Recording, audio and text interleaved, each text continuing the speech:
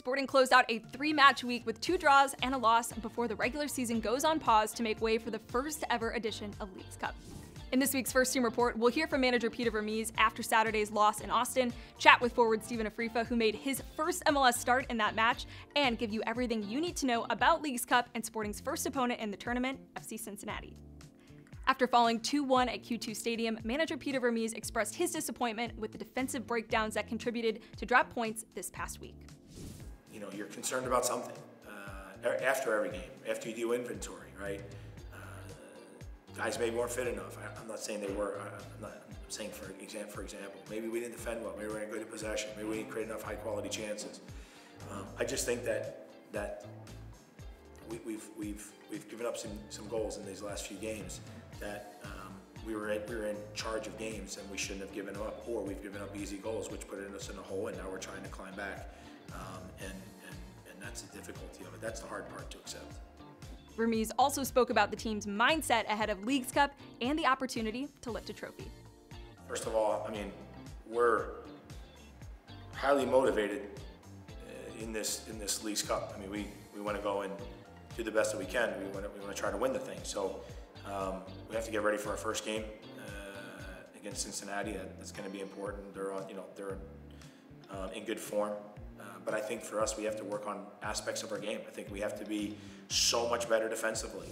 One of the positives from that game in Austin was SKC's 2023 first-round MLS Super Draft pick, Steven Afrifa, getting his first MLS start. He joined us this week after training to talk all about it. All right, Steven, so you get your first MLS start over the weekend at Austin, but a couple of days before that, take me through what it was like when you found out that you were getting that opportunity over the weekend. Obviously, match day -1 is when we find out who's playing and what we're gonna do. So just throughout the day, first started off with our team meeting and got told by our assistant coach, there's a few videos that I need to look at of just different things to look out for on the field. So obviously right there, I was like, okay, I'm gonna get some minutes. Wasn't expecting to start, but when we went out to the field, they had me with the sledding group. So it was a little bit of a shock for me, but also exciting. And it was just down to just trying to understand everything that they wanted me to do. So then you're in Austin, you step out onto the pitch. What's going through your mind in that moment? Obviously a lot of nerves. It's a great atmosphere to be in, and obviously it's an away game, but I was excited, and just seeing Austin, I've been watching games from them from behind the screen for the last couple of years. So just being there was a good experience, and knowing that I was gonna get my first start against them was even bigger, so yeah. I know it's not the result that the team was hoping for, but what were some of your biggest takeaways from that first start and that experience? For me, obviously the first thing would be communication, because I feel like there's a lot of moments where I wasn't on the same page as the rest of the guys, and it's a learning moment for me, so I would say that's the biggest thing. And then also understanding that I just have to be able to make faster decisions, because everything comes at you that much faster than my past college experience. So yeah, those two things I would say are up there. It's been a crazy last few months since you got drafted and then joined the team after the conclusion of your college career. But when it comes to the transition from college to pro, what has been maybe something that you've implemented into your day-to-day that's been different that you've had to do now that you're at this level? For me, I would say it's stuff off the field. First thing would just be how we get ready for training. We are very focused on our activation, just ways to get warm before we get on the field, and I feel like that's the biggest difference for me from college, and I feel like it's helped me a lot. I had little nagging injuries throughout college that I haven't experienced here, and we train at a much higher level, so I feel like that is something that I've changed a lot, and it's helped me out. Awesome. Well, Steven, we're so happy to have you here with Sporting Kansas City.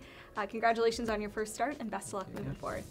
The first ever edition of Leagues Cup kicks off this weekend, and here's what you need to know about this reimagined month-long tournament that features all MLS and Liga MX teams.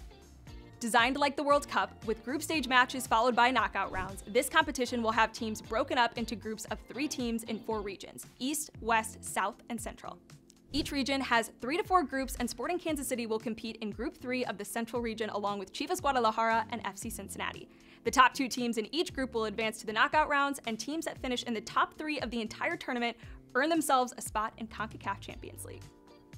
Now, before we get into SKC's opponents, there is one key change to note. There are no ties in this competition. Similar to MLS Next Pro, if teams are tied at the end of regulation, each will receive 1 point and then will have a chance to add another point and a penalty shootout following the final whistle. Okay, now with that all out of the way, let's dig into Sporting's first match and opponent, FC Cincinnati. Sitting atop the Supporter Shield race, FC Cincinnati are the team to beat in MLS at the moment and will be a tough opponent on Sunday, regardless of the competition and especially at home where they are currently undefeated. In on goal, this could seal it! Badgie! 3-0! This time Acosta is the architect. He goes across and high-fives Pat Noonan. He might have just sealed a piece of MLS history for FC Cincinnati. All-star captain and playmaker Luciano Acosta is the one to watch in this game. He's currently tied for second in the MLS Golden Boot race with 12 goals, and when he's not scoring the goals, he's setting up his teammates. 6 assists on the season, a team high for Cincy. And again, it comes through Lucho Acosta. What a ball from Lucho Acosta!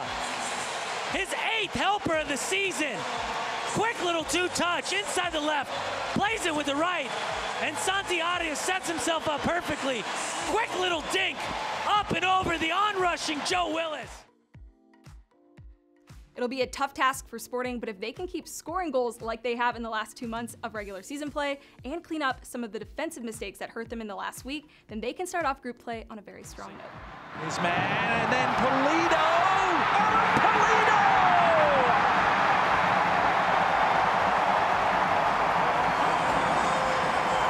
You can catch all of the Leagues Cup action right here on MLS Season Pass starting this weekend. And be sure to tune in to Sporting's first match on the road against FC Cincinnati on Sunday, July 23rd at 6:30 p.m. Central.